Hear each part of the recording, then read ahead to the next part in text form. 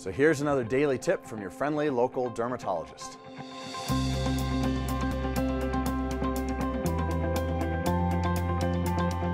All right, onycholysis is one of those ridiculous terms in medicine, but onycho is our word for nail and lysis means it's kind of separating.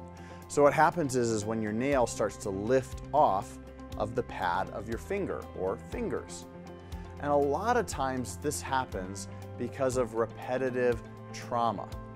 Whether that repetitive trauma is from constantly washing your hands and getting water that's underneath there, whether your nails are too long and it forms a lever and it starts to lift off, whether you're using really harsh nail polish or nail polish remover, there's all sorts of reasons for it.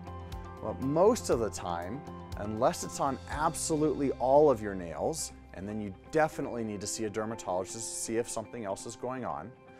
But most of the time, if it's just on one nail, then if you just trim the nail short so that there's not that lever to lift off, and put 1 drop of rubbing alcohol between the nail and the pad of the finger once a day, that will help dry it out and hopefully help that nail stick to the pad.